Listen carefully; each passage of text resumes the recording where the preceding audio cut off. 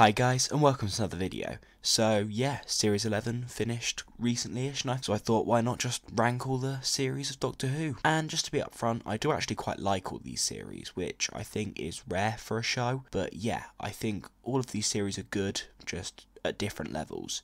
So at number 11 we have Series 8. Now there are some episodes here that I really do like. Robot of Sherwood's great, Into the Daleks great, I quite like the Cybermen finale. However, there's just a lot of generic, just rubbish. The pilot's pretty bad, and generally I think the Clara Doctor dynamic doesn't work that well in this. I don't really like Peter Capaldi's first series performance. I feel like he's struggling to find the character, which he finds in later series, and it's the later series in which I really do love this character. Also, the series arc, it's just not great, and the ideas that it leads up to really quite badly executed ideas, to be honest. So at number 10 is Series 7.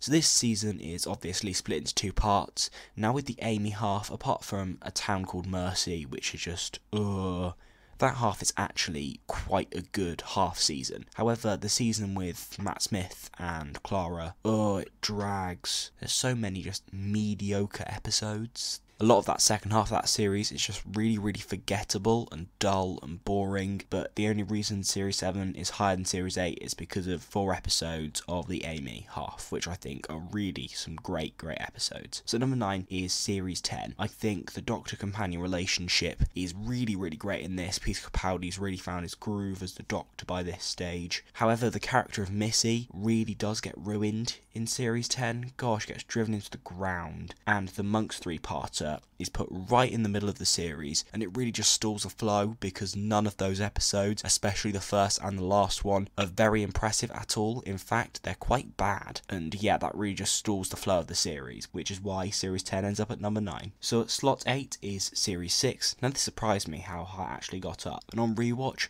I found that I really do like the River Song arc. I feel like it really comes to a nice conclusion. There are lots of really nice River Song elements to this series. There are just some generally great episodes. However, the split to me of Series 6 really irritated me. On original broadcast, it just really stalls the flow. I just want to see 10 to 13 episodes of a series, and just having half of that just doesn't work for me. And the Flesh 2-parter is genuinely some of the worst Who I've ever seen ever. Honestly, that Flesh 2-parter is god awful. It's just so boring. So yeah, that's why Series 6 ends up at number 8. So at number 7 we have Series 9. Now this really does improve on the Doctor-companion relationship. I feel like Peter Capaldi and Clara really do get a lot better in this series, which I really do like. I feel like this is a similar story where there are some really good highs episodes wise. I really like the Zygon 2-parter, all the stuff with the Shield is really good, and of course there are some lows. I don't think the Dalek 2-parter is particularly great, and of course Hellbent sucks. But you know, the highs here I think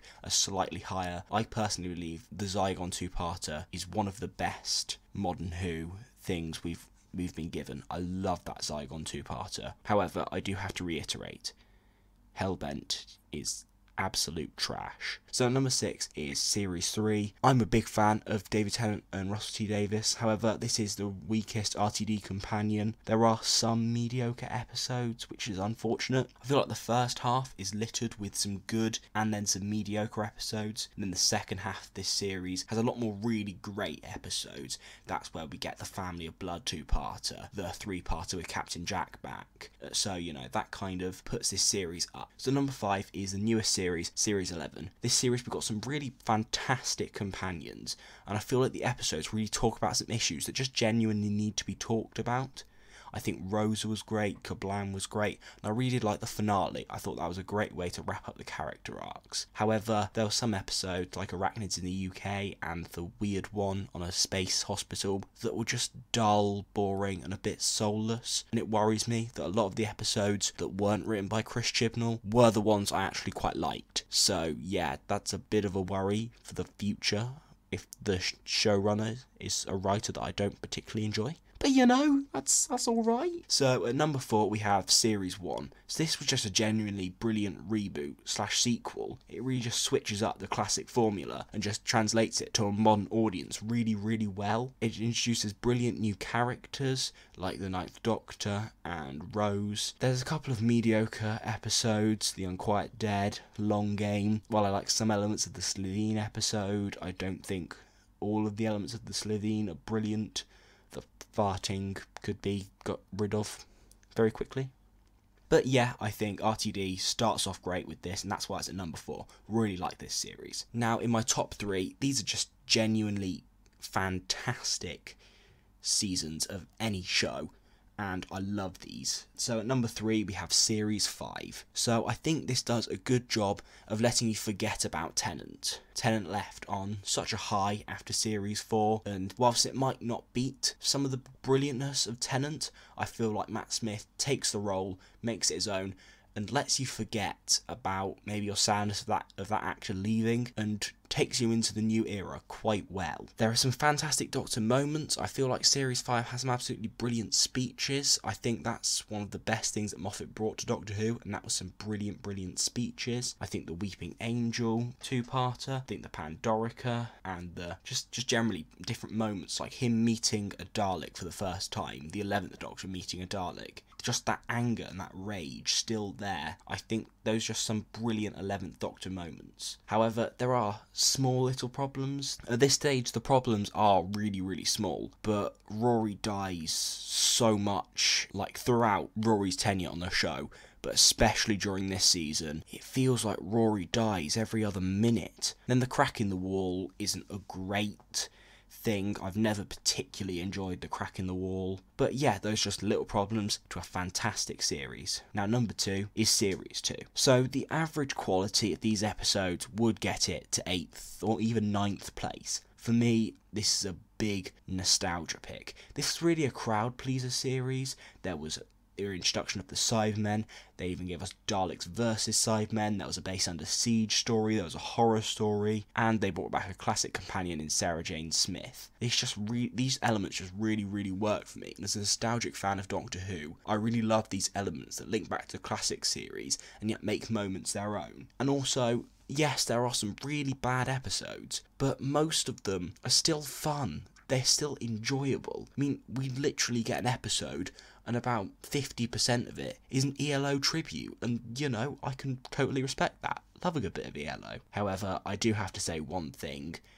Fear Her is awful. Oh my god. Ugh. But I love Series 2, mainly because of nostalgia, but this is my list, don't judge me. And at number 1, we have Series 4. Now, David Tennant and Catherine Tate, to me, made the perfect TARDIS team.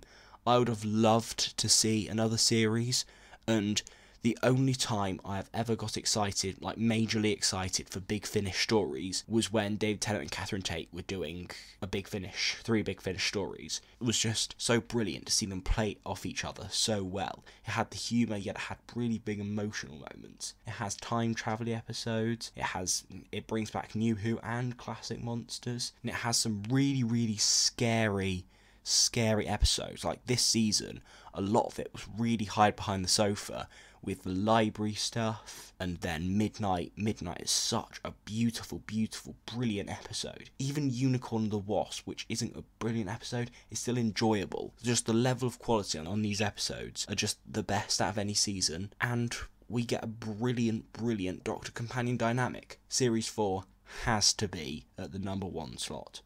So, what did you think of my list? Please feel free to comment your own down below. Please like, please subscribe, have to chat with anyone in the comments, and thank you for watching.